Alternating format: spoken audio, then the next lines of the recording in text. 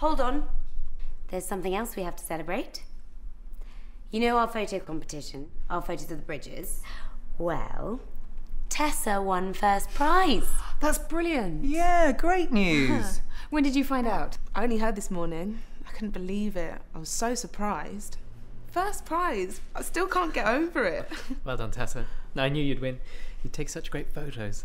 So that's 3 things to celebrate. The flat, the cafe, and Tessa's prize. And you looking happy for a change. That's a 4th thing. Cake. Can we eat this cake? Oh, hang on a minute before we start. I've got something to say.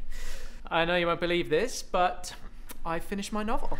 That's great, Phil. I sent it off today, so the coffee's on me. You can't afford to buy us coffee. You're not J.K. Rowling yet. You never know. Maybe one day. Well done, Phil. Such a good story and so original. Thanks, Tessa. I reckon you'll get some good news soon. Hope so. But you won't forget us when you're rich and famous. How could I? Right. I'm going to cut this cake. Just a minute before we start, one more thing. We've decided on a date for the wedding. Oh, finally. Saturday the 19th of June. And you're all invited. Yay!